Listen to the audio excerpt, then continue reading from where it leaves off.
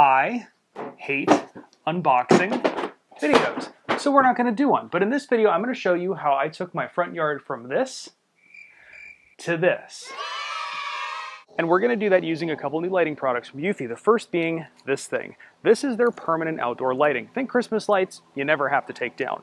Now, I actually had the previous version of this on the house, and the reason you never saw a video on it was because I couldn't recommend it. There was a big problem with it, but they fixed that problem with the new one. And the solution was this little thing right there. I'll explain that a little bit later in the video. Now we're also going to be installing two things to tackle some landscape lighting. The first being this guy. These are pathway lights, and then also some spotlights to spotlight my fence and my trees. Now all of these tie in with the app, and they can do a lot of cool stuff, which we'll go over later on in the video. I can do different themes for different holidays. I can have it just white for every day of the year, and then I can also have this set up to tie in with my home security system, so everything can go on full bright at night to let the bad guys know I'm watching. But right now, let's get into the install. At the end of the video, I'll go over any pros and cons I ran into so you can make an informed decision for yourself if these are something you want to spend your hard-earned money on. Now, the first thing we're going to get installed is these guys. I love Christmas lights, and I hate setting them up, and I really hate taking them down. So hopefully this will be the last time I have to set up Christmas lights, because I can, with the flick of a button, turn on Christmas. So let's start putting these things up. You're going to want to start by installing these in the app. And all three of these things run on the exact same platform, so I'm going to show you how to install it in the app right now. So to set it up, you're going to set it up in the Eufy app. If you haven't already downloaded the Eufy app, there are two Eufy apps to download. There's Eufy Home and Eufy Security. You want to download Eufy Home for the lights. Eufy Home does the security side of things. So we're going to start with this thing, and what you're going to do, I'm using the spotlights as an example because they all set up exactly the same. We've got this little controller box and power. I'm going to come over here, plug in the power. When I do that, all my lights should start blinking and flashing. From here, we're going to go into the app. So now everything you do is going to be set up through your phone. You're going to go to the upper right corner of the app and press the little plus sign and hit Add Device. Now, with everything plugged in, our lights are on here, hold the button until everything blinks, and then hit Next. This will connect the two here. And it's already located the outdoor lights. We're going to add those. Now we're going to tell it that it's going to be in the front yard. These are going to be, we'll call them trees. I might change what they're pointing at, but I think it's going to be pointed at my big tree. And you can change the name. I'm just going to change the name here to Spotlight. And in our situation, we want to configure this on Wi-Fi. You can configure it on Bluetooth, and then you have to be standing right next to it to work. We want to configure it on Wi-Fi at my house. So we do have to put in our credentials for our passwords and all that. My network name is Hal. Leave a comment down below if you know where I got that network name from. And right now it's cueing me that there is an update. With all the devices that I've put on here, I've needed to do an update. It does take a little bit of time, so let's run the update. And while it's running the update, we're going to go up front and get ready to install these things in the ground and on the house. Now in the app, it'll actually walk you through the entire installation process, but I'm going to show you how we did it. So I started from the opposite end of the house from where our power supply was on so I could make sure I had all the spacing correct. And then I cleaned everything with rubbing alcohol. Once the rubbing alcohol was clean, I applied each light. Now each light has a 3M adhesive pad on it that'll hold it to the house. But then the light is held in place permanently with a screw. It comes with just enough screws for each light, so make sure you don't drop any of these screws, or if you do, make sure you find it. If you're the kind of person that wants to claim that you've never dropped a screw from a ladder, I've got a trophy for you. I then continued the lights around the front of my house, where I proceeded to drop more screws on the ground and had to hunt for them so I didn't back them over, and also so I had enough screws to get all of the lights in place. The last step for the house lighting is getting power to it. Now, you may have power outside. In my case, I decided to run the power from inside my garage by punching a hole out just below my roof line. Don't worry, I will be caulking over that hole and throwing some paint on it a little bit later. On the inside, we plug in the transformer box and the controller. That wiring mess is a tomorrow me problem. But now let's tackle the landscape light. Now, before you start just running wires and digging stuff in, you want to make sure that you have the correct runs. So what I've done is I've run the wire for the landscape lights down, and I know I'm going to have to run to this little piece right here to hook in one of my lights. And I'm down here because I know I'm going to be replacing this light. So that light's going to come out, and this light's going to go right in its place. Now what I want to do is I want to work my way up so I don't wind up running out of wire on my way up to where the plug is. And then we're just going to work our way up towards the house and towards where our power connection is. And when you tighten these down, there is a little gasket. Make sure everything is seated in there completely down, and really tighten this guy down. because that's what's going to make that nice waterproof connection. You want to make sure these are totally sealed so you don't wind up with a leak later on. And as you can see here, I have all the wires sitting above the ground. I haven't buried them in yet. We are going to, and you should as well, but right now we're just getting everything set up. One thing I am noticing, the spikes on these are made out of metal. Spikes on the ones I'm pulling out are made out of plastic, and they're breaking. So I've finished setting up the pathway lights, and now I'm working on putting these guys in. They go in the exact same way. You just kind of figure out your run and stake them in the ground. But the one thing I noticed, and I mentioned it when I was setting up the pathway lights, was that on the pathway lights, the stake portions were metal. These ones, the stake portions are plastic. And I'm not a big fan of plastic because every time I try to move, and sometimes you do have to move, your landscape lighting, if they are plastic, they snap. Now, I didn't have enough length in my cords to plug them all the way up to the house, so I did use a waterproof connection box that I picked up. If you need something like this, I will have a link to it down below, but this one was really nice because I can fit everything, including a bus bar, inside the box and keep everything watertight so the sprinklers in the rain don't get it. With everything installed, it just had to get dark so I can play around with the new lights. Now, these new lights function pretty much exactly the same as the previous set of lights that I had on the house, which were also made by Eufy, but what I didn't have before was all of the landscape lighting, the pathway lighting, and the spotlights on my trees. And these lights made a huge difference in the appearance of my front yard. Just a reminder, this is what it looked like before, compared to what it looks like now. Huge difference. Now, what's really neat about these lights is the ability to not just do white light like I've got here, but also the different color schemes and color arrangements you can do. You can set it up for every holiday, and you can set it up so they automatically come on. You don't have to remember to turn them on for the holidays.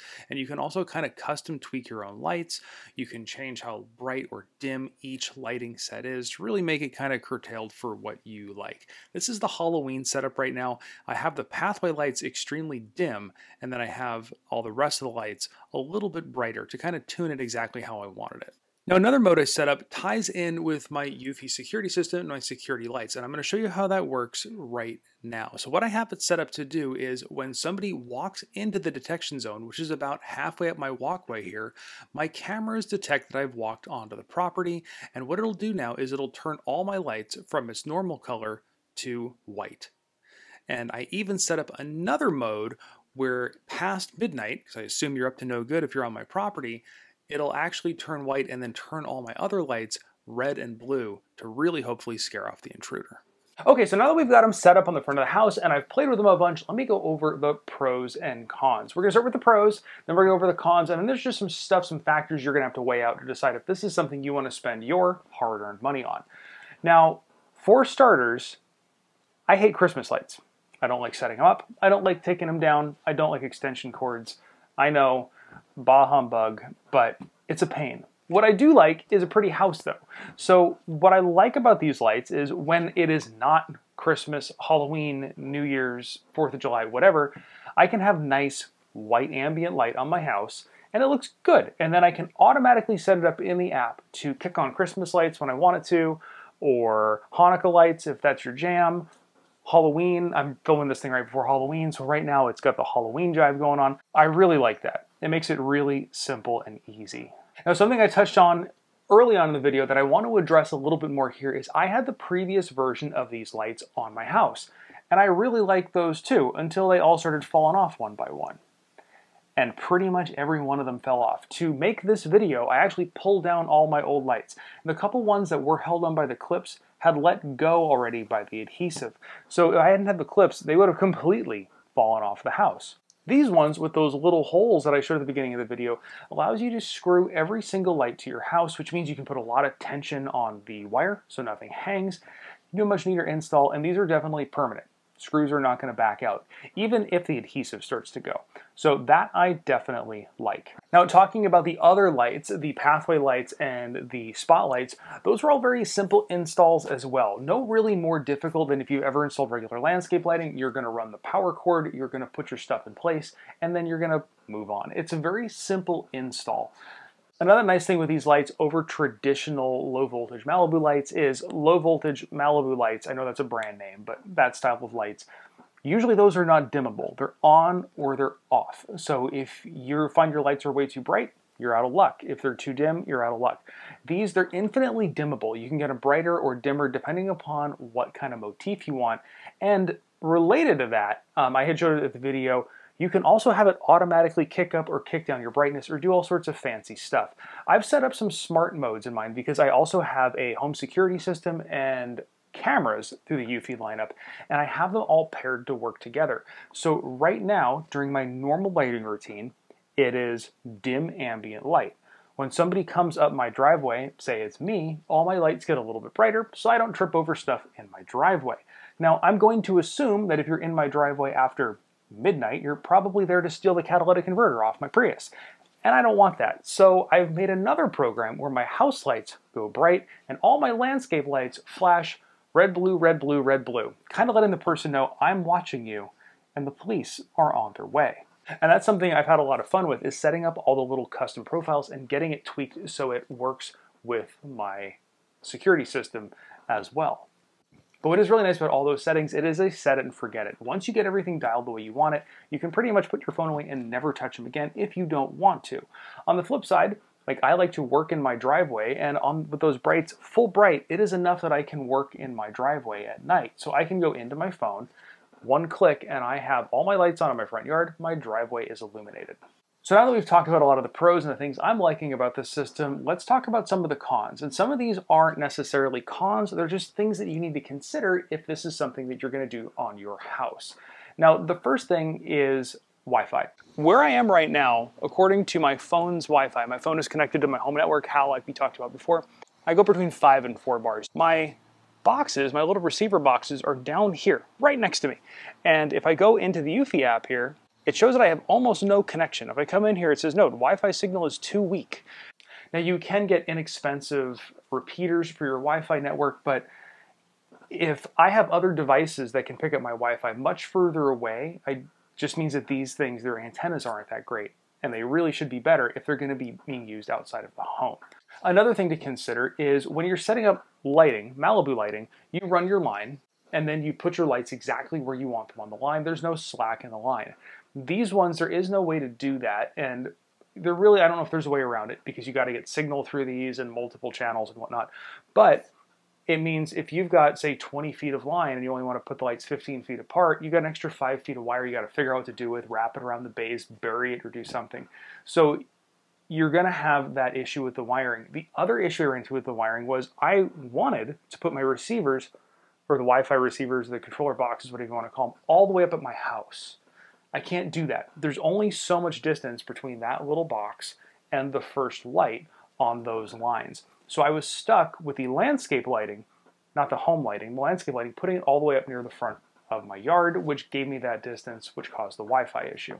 Another little nitpicky thing I ran into was the spotlights on the brightest setting are not very bright, whereas the pathway brights on the brightest setting are like the sun. They are extremely bright. So if you set everything at 100%, all those lights are going to be bright. Your spotlights are not going to be that bright. They're actually going to be relatively dim comparison-wise. I wish they were a little bit brighter. So now, having talked about all the pros and cons, what's my final result? What do I think of these things, and am I happy with them? Yes, I'm very happy with them. Despite some of the little things with Wi-Fi I've worked around by moving repeaters around, I really like these things. I like that they address the issue that was being had before with the lights of having them pop off the house by putting little screw mounts on every single light. Now, I did, on my previous set of lights, 3D print a whole ton of brackets, and I'm never going to use them. But I will have a link. If you ran into that problem and you have the old ones, I'll have a link for those suckers down below. Now, I will have links to all these lights down in the description below, and also in the pinned comment if you want to do a job like this on your house.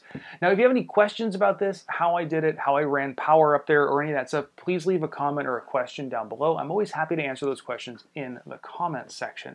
If this video helped you out, please give it a great big thumbs up. Do all that subscribe, comment, jazz stuff that we YouTubers always beg you for. And of course, thanks for watching.